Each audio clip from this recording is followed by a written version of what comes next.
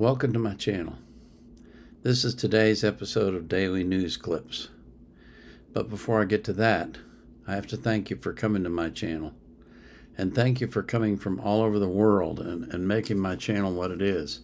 With all the lovely people that comment and all the wonderful comments that they make, it's just an amazing group that I really do appreciate.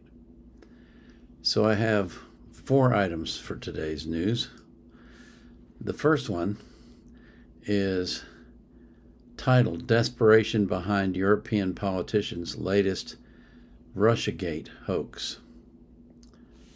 Now, this is an interesting article because it is to me anyway, because we should all, I guess, be familiar by now with the Russiagate hoax that was pulled on Trump in the 2016 election and basically haunted his presidency. He had to fight against it most of the time. But now, apparently, European politicians have picked up on this and they're starting their own version of it. I'm just going to read you a little bit, and I'll put the link in the description so you can read it yourself. European politicians claimed late last month that Russia bribed European politicians to spread disinformation and interfere in the upcoming June elections. Russian influence scandal rocks EU, screamed a March 30th Politico headline. Russia, quote, is using dodgy outlets pretending to be media and using money to buy covert influence, claimed European Commission Vice President Vera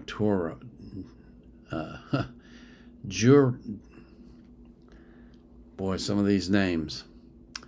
Jourova, I guess it would be pronounced. Jourova. The BBC agreed. Russian network that paid European politicians busted, authorities claim. Heads of state hyped the allegations, the alleged scandal. We uncovered a pro-Russian network, claimed Peter Fiala, the Prime Minister of the Czech Republic, that was developing an operation to spread Russian influence and undermine security across Europe. The article goes on to talk about what they've uncovered, and it turns out they really haven't uncovered anything. They have no evidence, they have no proof whatsoever of any of the allegations that they're making. After 2 weeks of hysteria, the German media are now backing away from the claim that right-wing nationalist politicians with the Alternative for Democracy Party in Germany took money from the Russians. The mainstream German media are now claiming, like von der Leyen, that it doesn't matter if the politicians took any Russian money, since they do what the Russians want. So basically what's happened is they made some claims about the Russians paying politicians. When those claims couldn't be proven, they backed off to, well, but they're doing what the Russians want anyway. Czech intelligence officials claimed that a fringe website, Voice of Europe, was the vector of Russian disinformation. The origin of the Voice of Europe story dates back to October 4th, 2023, when Czech journalist Wojtek Berger reported about the website. On March 27, 2024, the Czech government put Voice of Europe and 2 names associated with it on a sanctions list. Now, you know, they can do this without any proof whatsoever. And so, just like with Donald Trump, what we found out when they started investigating after several years of hearing this story over and over again was that, yes, the Russians had made some minor tweets about the American elections, and they had, quote, quote, interfered in a very small way, but they had done nothing like what was being claimed. And I would be willing to bet you that America does the exact same thing in Russian elections and in Chinese. Do they have elections in China? I don't know if they do. But in elections of governments that they're either opposed to or they want to influence. You know, everybody does it, okay? One purpose of European leaders' Russiagate hoax is to discredit their political enemies. The German AfD opposes the platforms of leading centrist parties in Europe. The AfD party wants to stop military support to Ukraine. It opposes immigration, and its members like former United States President Donald Trump. And then it goes on to talk more about it and about how they don't have any proof of the claims they're making. And then I highlighted this one last statement. Once again, the politicians have illegally weaponized intelligence agencies just like they did in the U.S. against Trump. And the article closes with this. But it is increasingly transparent that von der Leyen and her allies are trying to justify in the public eye a ban on anonymous crypto payments and further restrictions on cash payments approved on 19 March this year. This is a dangerous step toward defunding independent media, political dissidents, and whistleblowers. And that's the reason for it, if you want to be honest.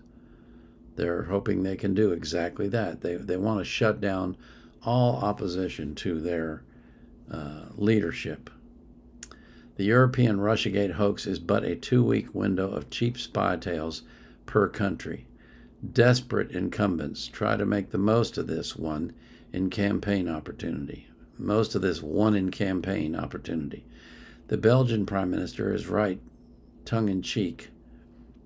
We must be vigilant. It is important that truly independent media do not let politicians abuse their power and run this bleak hoax any higher.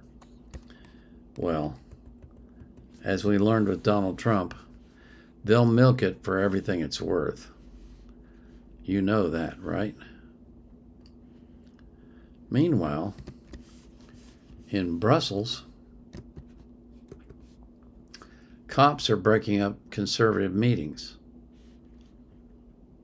Now, this one is really disturbing.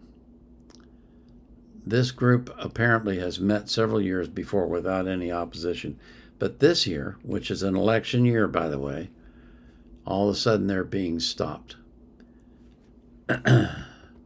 As of 5 p.m. local time today, the local Brussels police were not letting people into an event of conservatives in Brussels. They were letting people exit, but they were not letting them back in.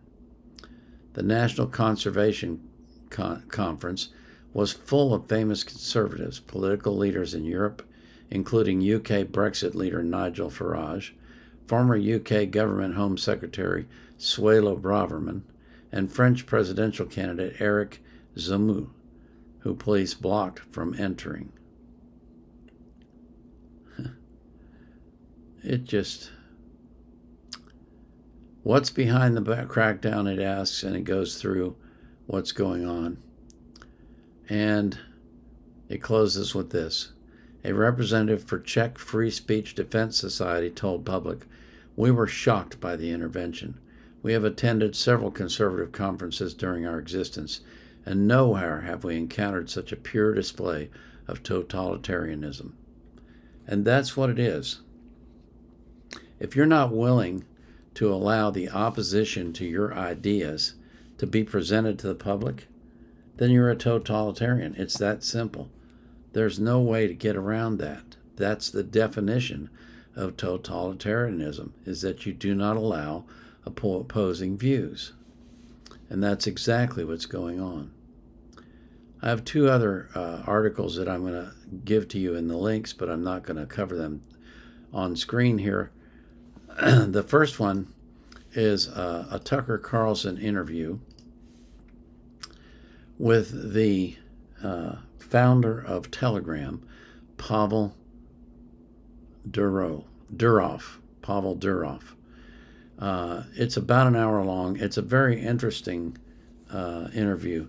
This guy says that he has more than $100 million in the bank, and yet he doesn't own anything. He has no real estate. He has no jets. He has no, what was it he said? No yachts. He prefers to just run his company. And he has no HR department in his company. He runs it himself. They have 30 engineers. And if you're at all familiar with Telegram, you know that it's an app that is encrypted from one end to the other, and including on the Telegram servers. So there's no way that anyone can get into it. And what he talks about is how when he created Telegram, the FBI came to him and asked him to put a back door in it. And he said no, he's not going to do it. And he lives in Dubai, so he's outside the jurisdiction of the United States, so they can't do much to him except beg him. And he refuses to comply. Unlike most of the social media companies like Meta, which is Facebook, and Google, and all those folks who happily turn over customer information to the authorities, Pavel Durov says, no, I'm not doing that. And as a result, and by the way, they have not done any advertising at all for what is called customer acquisition. They don't spend a dime on getting customers, and they have over 900 million. They're signing up over 1 million people a month. So I've had Telegram for a while. I don't really use it very much. I use it just a little bit. But Tucker Carlson announced that he had created a channel where he would send out his notices about his shows. And so I subscribed to that. And then I got to thinking about it, and I may implement this. I'm still thinking about the idea and the implications of it and how to do it. But I created a channel on Telegram called Vietnam Era Vet Speaks Out. And my thinking was, if you're not familiar with the way channels work on Telegram, basically it's a one-to-many type interface. So one person can send out messages to a lot of people. So what I was thinking that I might do is I might send out a notice each day of what the upcoming reactions are so that people know what's coming up. And if you're interested in that, I'd appreciate hearing from you to say, yes, I think it's a good idea, or no, I wouldn't bother with it. I want to get a feel for whether or not people really would be interested in doing something like that.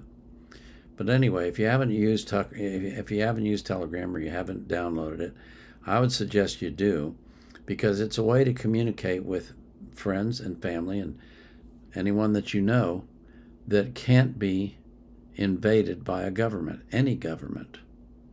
It's completely encrypted from end to end. So whatever you do on there is truly private, and there isn't much at all in electronic world that's private nowadays. So Telegram will make your discussions with your family private, and they can't be pried on by your government. And finally, the last article that I have is massive crowds in Japan rally against WHO pandemic treaty. The World Health Organization is trying to create a treaty that basically would establish a centralized government, basically, to handle all pandemic responses worldwide.